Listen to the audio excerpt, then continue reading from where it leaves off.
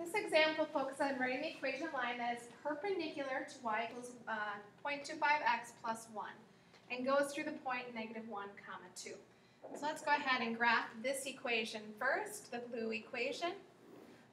0.25 represents also 1/4, so the slope of this equation is 1/4. The y-intercept is 1. So let's graph it. So we graph our y-intercept first, and then we'll graph our slope, rise 1 and run 4.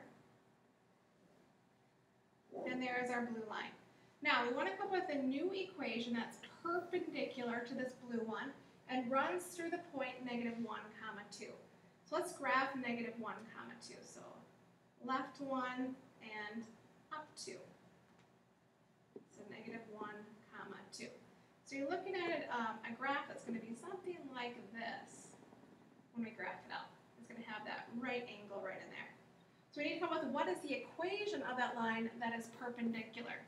So you remember back to earlier in our unit, perpendicular lines are opposite reciprocals, or negative reciprocals we call that, from the original equation. So if here is my slope of the original equation of 1/4, we're going to reciprocate it and then change the sign. So it was a positive before, now it's a negative. So I'm just going to reduce that to -4. So my slope of my new equation is -4.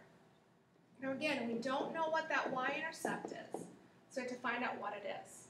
So we have two methods. Method 1 is use your point slope formula, or method 2, slope-intercept form.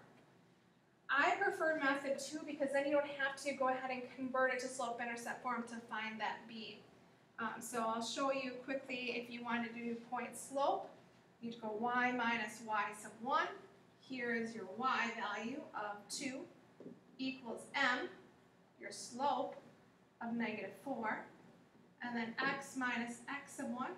Here is your x sub 1 up here at -1.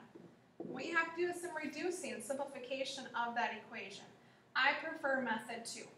You have to know the slope, which is -4, and you need to know a point, xy, which we know given to us as -1, 2. So we substitute those three things into the equation. My y is 2. Mr. Devine, will you please dial 3702? Sorry again. I'm doing this before school workshop week. -4. My x is -1, and then plus b. All right, so go ahead and solve this for b. So 2 stays. -4 times -1 is +4, and then plus b. Now we're going to subtract 4 from both sides, so 2 minus 4 equals b. Then simplify. 2 minus 4 is -2. Now we know the b, the y-intercept.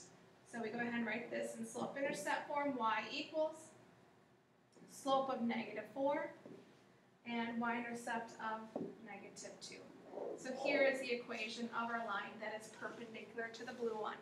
We can go ahead and graph this a little bit better now than what I was doing a rough sketch. Y-intercept of -2. Slope of down 4, right 1, or up 4, left 1.